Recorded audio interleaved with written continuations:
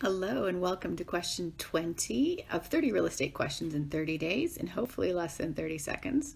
Today's question is, should I renovate my house before I sell it? The answer is, ask your agent.